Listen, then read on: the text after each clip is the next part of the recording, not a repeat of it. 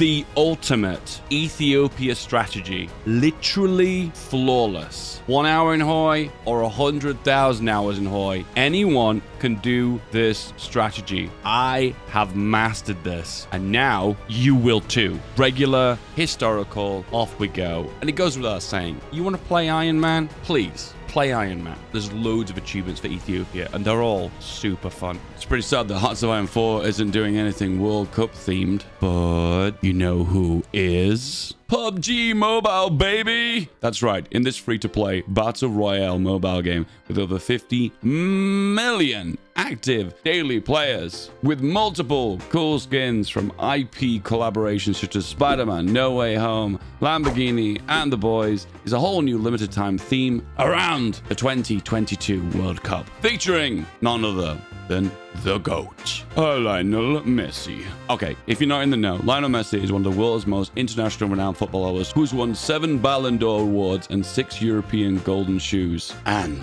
PUBG Mobile is letting you play as him. Also, with the ability to accomplish weekly activities that unlock Messi's content for free, such as these 3 Messi skins, Messi weapons, Messi bag, ornaments, and a Messi plane, and more. Or maybe even pick up the Golden Shoes that give you the sprint boost effect, as well as allowing you to make a football-like dribble movement, available for Arangel, Livic, and Nusa. You can use other cool abilities in the Global Chicken Cup, a new update coming soon with the new football theme pack, including Carnival Field and the football car. How could you resist? If you love football, download PUBG Mobile through my link in the description below and live out your dreams of being Messi. First of all, select the entirety of your army by shift left clicking on unassigned divisions at the top. Assign them to an army by right clicking, and then select everything that isn't your militia division, these ones. So like these ones, double click to select them all, and shift left click to double select these ones too. This one is like the Emperor's personal division. Unfortunately, you can't modify that. And then I want you to delete these divisions. You're probably thinking, Dave's gone mad. How is he going to defend against the Italians now? Trust me, this makes sense, and here I will explain. This is your starting division. These bios, the Safari. Oof, let's go on Safari, boys. These do some decent damage. However, they have no terrain modifiers, and they use a decent amount of equipment. Now, if you were to use the cheat, these guys, they do roughly around about the same kind of damage. However, they have also got defense bonuses in terrain types. Also, these divisions, they train and exercise incredibly quickly. They're technically referred to as irregular infantry. You're losing some of those stats, but then you gain other bonuses in other areas. And overall, the main reason we're doing this is these guys are super cheap. Let's just train 8 of them. High priority. We said we only want 1 series of them, and then we'll deploy them immediately. These guys train at lightning speed. Next up, you want to import a little bit of steel from France. You've only got 1 civilian factory, so import it and get a little bit of steel. And you can assign the military factories if you get any more. You probably won't. When it comes down to research, though, it doesn't matter. You're so behind on research, that 40% penalty, that it's going to take you a very long time to catch up. How? For a little bit of security, you can start working towards radio. Once you've got radio, you know you've already won. So, guys, we have a total of about 500 days to win, combining these 2 electronic engineering techs. There's your victory point. That's how you know you've won, in brackets. National focuses. We're going to do something weird. Now, you probably think you'd start here. These are all the bonuses you can get initially at the start of the war to have a really good defense against the Italians. Get this. This strategy is so strong, you're not even going to need them. So we're going to hop all the way to the left and start your military academy. This strategy is going to be all about building as many infantry and irregular infantry bonuses as possible. So we really don't want this, but we want this. Oh, yeah. And we also want this. Oh, yeah. There's more to come. Let's go. First thing you're going to do now is select your army and assign this guy who is the infantry leader. The truth is this guy is pretty average. However, this infantry leader defense bonus is just too good to say no to, so it's what we're going to go for. Now, you're going to draw the ultimate front line. It's going to start from the very south here, go northwards, cut across this area, have a very left turn, and then go here. That's right. I left a gap here on the left. It'll make sense. Trust me. You're going to go to like 4 speed, on pause, immediately see them move, and then hit Control and B on the keyboard. And if you look really closely, these guys will go from moving to railroading, which gives them a very small speed boost. If they were on railroads, they would get a big speed boost. But unfortunately, we ain't got railroads. It is what it is. Next thing's going to happen in the north, the Italians are going to attack us. And you immediately want to select this guy's getting attacked, then right click to retreat. You have to right click a few times. I don't know why you have to click more than once, but you do. And you get a speed bonus of 15% for withdrawing. He runs. He runs. And just keep moving. Probably get attacked again in a second. Will he get attacked? Will he? Or will he get away? He gets away. What a lad.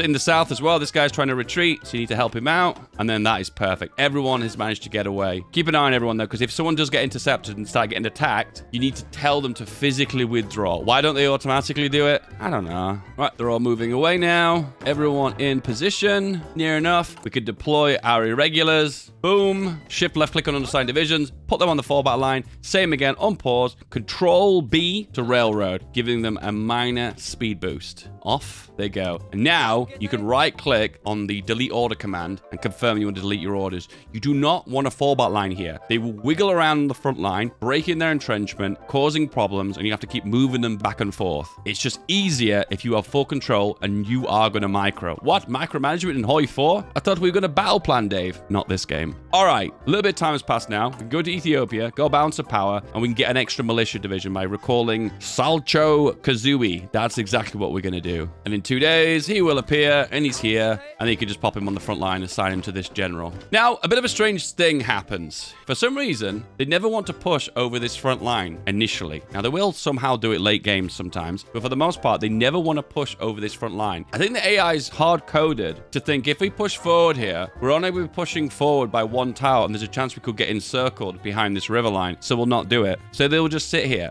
And the beauty of this, is that means you don't have to hold these two provinces or even this one, meaning you've got a narrower front line, and when your front line is narrower, you can concentrate more of your firepower in a very small area. Welcome to the part that most people don't find as fun. Welcome to Micro Arena. So you need to see where you're being attacked, hover over the battle, and see how long it's going to be until you break. If it gets around about 20 days, it says you're losing. More than likely, that area will break unless you reinforce. So we're just going to wait initially. And the weak spots, the two main weak spots, is this southern point here, which is hills, and surprisingly, this northern part here with the mountains. So we're going to select you guys, move you over, but keep you stationary. Same here. Select 3 divisions. Press F several times. If you press S several times when you've got multiple divisions selected, it will eventually just give you 1 division. Then we'll hold shift and right click and tell them to manually move to this location. Off they go. Same again. I'm worried about this southern point. Select these divisions. SSS. Right click. Off you go. The front lines have solidified. And here we go. So what will happen is you guys will retreat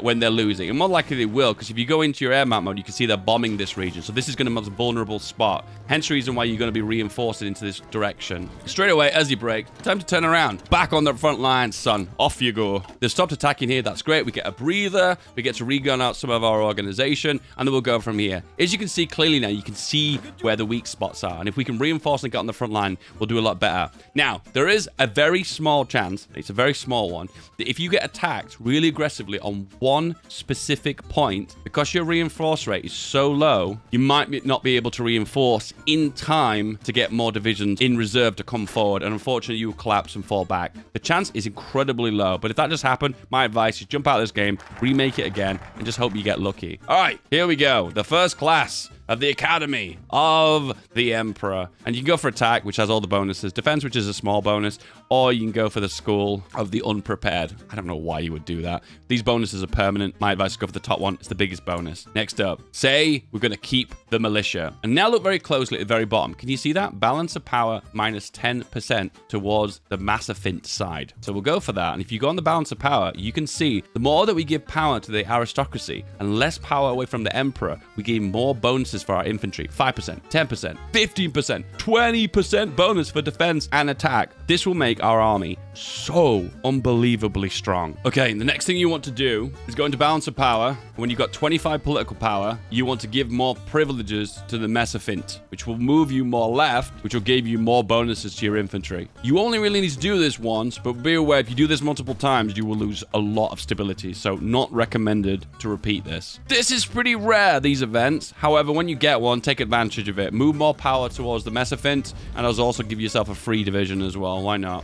So now we've given more power to the Mesafint. It's moved us further left. And now we can progress down getting these bonuses over 70 days. It's a no-brainer. They're easy bonuses. You don't have to do anything for them. And they're free. So amazing, right? And as you can see now, because we've moved further left, the Mesafint has more power. And as a result of that, we now have 10% defense and 10% attack. Can you see where this is going? You're stacking so many militia bonuses. Your troops don't even need more firepower or guns. They will basically fight incredibly strong without them. One other thing to note too is in my 4 test runs I did for this, that's right, I did 4 test runs. That's how much I'm dedicated to making good videos, guys. I didn't leave any divisions here, but for some reason in my actual proper run, they keep moving divisions down the left side. So just leave 1 division here. You have to push over a big river into mountains. They're not going to be able to break this. You just down 1 division here. It's not the end of the world. Once you've got 35 command power, and we've got way more than that, you can promote your existing guy to field marshal, make him a field marshal, also give him organization first, give it an extra bonus to reinforce rate, meaning we're less likely to have reinforce issues and have the whole divisions collapse. It's a big problem. You don't want that small chance to happen, so don't let it happen. And also hire the desert guy. You are going to be fighting in deserts, which will be here, and you'll be pushing into mountains, and we'll get the mountaineer bonus very shortly. Perfect. Our reputation grows. So in the Second Italian-Ethiopian War, our escalation has reached level 3, gaining as a big political power bonus. And with this, you can go for this guy, which gives more power to the Mesafint, which will increase your consumer goods, losing our trade with the French. However, we gain more defensive bonuses. There you go, that's gone. And to top that off, as you can see, we're almost maxed out towards the Mesafint. Isn't this amazing? I just can kind of lean back here, and this is kind of automated now. It just does itself. Just keep an eye on the battles, though. Be aware, like as I said to you, this guy looked like he was about to break. In this case, just hold back. If the battle's looking red, just keep a close eye on them and just check how they're doing. Sometimes it's not always the end of the world. If they turn red, the AI might still have 50 days before they win that battle, which at the end of the day, that's not a lose. And then we've reached a point now where the Italians aren't even attacking. Yep, are you attacking? Oh, okay, never mind. They woke up. And then they stop. Chance of victory is very low. 301 days till victory. Oof. Big oof. At this point, there's no point in expanding in this left side. So move all the way to the right. Hey, are you ready for some more bonuses for your infantry? Yeah, that's right. We're not done yet. Rally around the Emperor. See, look here. This battle doesn't look like it's going well. So we'll click into the battle and have a little look. You're not going to win until 44 days. So the battle basically ended. You only really need to worry if it's less than 20 days and you are losing. And you can kind of tell because the organization gets really low. Here's a little cheeky trick. Split off a few of your divisions and exercise them. And when they're fully exercised, which they exercise pretty quick because these irregulars train at lightning speed. Put them back into your army, and then same again. Break off a few more. 3, new army, exercise to level 3, and your exercise, put them back into the main army. Same again. See, what they'll see now is a few of your divisions have dropped low in divisional strength, so they might try to probe you and trying to attack you. So it's a good idea to just keep reinforcing every now and then. Next focus is the Emperor stays, which leads to some insane bonuses you're about to see. The Lion stands firm. Irregulars gain infantry organization plus 5%. So stupid. So many bonuses. Research is done now, so you can pop onto the weapons if you want to. A little bit of education. Maybe a little bit of roads, maybe. There we go. Okay, you can go for war economy now, which gives you some consumer goods, which should allow you to trade with the French. There you go. Now we can actually produce a decent amount of guns. What we're looking for now is infantry expert. We're almost there. And then we can assign him as an infantry specialist, giving us a bunch of bonuses. Look like we're losing this battle here. Have a little look. 11 days. So this is one instance where we need to pull one division off the front line to help out this guy. He moves forward. Reinforce. Enter battle. 30 days. There you go. They will hold now. That will not break. The Lion stands firm. The heroes of Ethiopia gain plus 5% irregular attack and 5% irregular speed. It's stupid. I love it. There we go. Infantry, expert, infantry, specialist. This specialist has arrived. As you can see, this guy is cheaper than this guy. And plus, this guy will level up. And hopefully, if he gets to level 8, he can become a genius, giving some insane infantry bonuses. Professional officer course, more XP? Yeah, why not? All right, maneuver a few divisions around here. I can see this is a soft spot. This one is 2. Just move one division over. Defense stands firm. The heroes of Ethiopia. Volunteers. Which gives you about 2,000 guns. Then you can reinforce the majority of your army, and then you can start thinking about counteroffensives. And I think in the desert here that would be perfect. All right, next up. This guy is a hidden gem. Minus 20% lack of resources. So if you're not getting any steel from France, this will dampen that blow of lack of resources. But top it off as well. See this supply range plus 10%? This makes every single supply depot in the entire game have a 10% supply range bonus. The potential for that is absolutely insane. And also it moves you 5% towards the Mesafint, which now, oh, we're so close. So close to that 20% bonus. Soon. Minister of Finance, extra 5% towards the left. Yeah, why not? And there we go. Boom. Here comes the volunteers. And now we can work on infantry bonuses. That's right. There's even some more. That's right. Renewed offensive, extra 10% extra attack. Stack it higher and higher. There you go. We reached that point, guys. We have radio. You know what that means? Victory. I can smell it. Okay. Maybe not victory. Mutinies. That's insanely unlucky. A morale boost. More defensive bonuses. And then renewed offensive for extra attack. There we go. We got rid of the mutinies. What are we fighting for? Freedom. Let's give it a shot. Here to here. Let's see if we can make an encirclement. Push in the south. Successful. Can we push through to the center? They're defending. Come on, lads. I believe. Pin them. And the pin is successful.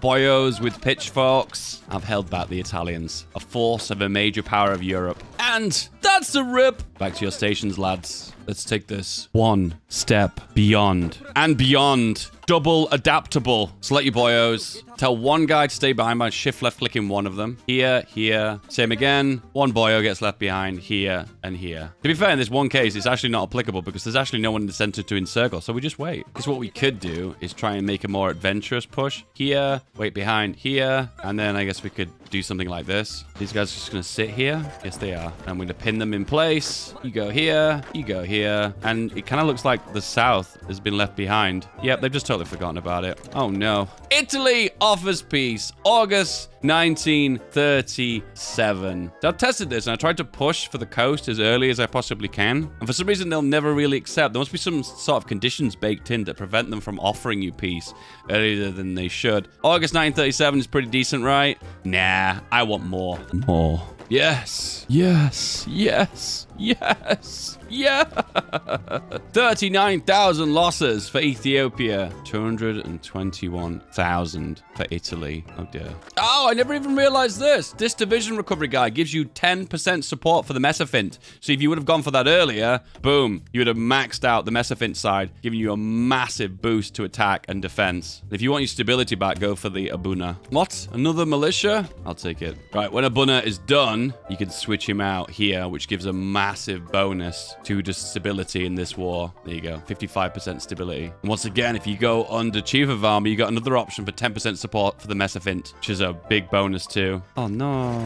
Put them to be pinned again. Pinned. Another one. Another one. Another one. Another one. I've reached the point where I don't actually want to defeat the Italians now. I just want them to deplete every single point of manpower they've got. Right, the tutorial's technically ended now, so I'm just going to abuse the Italians. How many casualties do you think I can get for against the Italians? Anyone take a guess? We're going to find out. Encircle the southern port, and then we can just milk encirclements on them. That's the plan. Classic trick. Encircle, cancel the order, control right-click on the port, which will encircle them, and then they'll stop their order. And then we just bait more and more Italians in. You didn't actually think there was going to be like a full-blown guide, did you, right? You didn't think there were going to be a single exploit in here? Come on, guys. Come on. Well, hello there. You're mine. Oh, hello there, sir. Oh, dear. If you plan on playing a long game as Ethiopia and playing after this war, my advice is to go for mass assault doctrine. Of course, go for the theorist first, and then work your way down mass mobilization to get that 5% recruitable population. Because you've sided with the militia in your focus tree,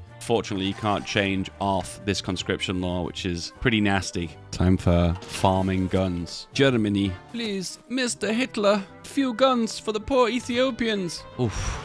Thank you. Thank you. What are you doing? Freebies! Italy, Intel Ledger, Army, 10 to 25 divisions. 500,000 losses to Ethiopia and 20,000 lost to unknown. What? Unknown? Another one. Hello. Hello. Hello. Goodbye. Surviving against all odds. An additional 20% bonus against Italy. Thank you. Another mercenary. Yes. Another encirclement. Yes. All right, it's time for the final push now. Let's end this with a northern thrust. In the north, everyone... Oh, they finally pushed through here. That's funny. You two get left behind. Hold the ports. The People's War. Gain 2 off-map military factories. It's worth the wait. Offensive doctrine, extra attack. Yeah, why not? The boys are ready. Lessons of war as well for the final 5% defense bonus. In position, org up, and it ends here. As you can see here, we're getting an insane bonus. 50% breakthrough, 25% attack bonus in anything in the north. Oh, it's so worth it. And we push particularly flawlessly. Man, they're not messing around. That's a pretty big naval invasion. A little too late, though. Done! Get out! The final encirclements. Done. Ethiopia liberated. Losses, 750,000 for Italy. They have about 20 divisions left. I'm so curious to see how the French do against the Italians here. This is going to be super funny. Look at these generals. The Field Marshal, 10 attack. The General, 10 attack. And Italy still trying to naval invade. The minute Italy joins the war, France makes a push through the Alps. Libya getting swallowed up instantly. Italian stability, 28%. Italian war support, 22%. I can't believe I'm saying this, but this is the worst Mussolini. The worst. Kingdom of Libya. Before the Allies could liberate them, they liberated themselves. Apparently, I'm not allowed to join factions. Oh, I am now. Okay, that must have changed. All right, never mind. We're joining faction. Not really much to fight, though. I guess naval invasion of Sicily. Can I even do that? We can try. The king of the kings. Restore the empire of Aksum. Ethiopians on tour. The brave Ethiopian defense of Greece. The one true heir of Solomon. Core Palestine. Yes. Ethiopia being the greatest cock block. Wow, that's way more effective than I thought it was going to be. Massive thorn in the German side here. The soft underbelly has never had more meaning than this. But no one ever thought it was going to be Yugoslavia, though. Oh, no. Oh, no. Exploit time. We're going to import fuel from the United States. And then we're going to basically just give it back to the Allies to get water contribution. Oh, I love this game. Yay! The number's going up. I'm contributing. You're probably wondering, hang on a minute, how has he got so much manpower? This is why. 5% recruitable. But you guys even forgot this even existed, right? I did. Oh, look how glorious this is going on the Eastern Front. Marvelous, amazing, and a successful Warsaw uprising. Oh dear. So close, but yet... so far. Contribution was 19% from 10,000 Lend-Lease sent. I think I'll take this. The ultimate revenge. GG. This is the next video. This one.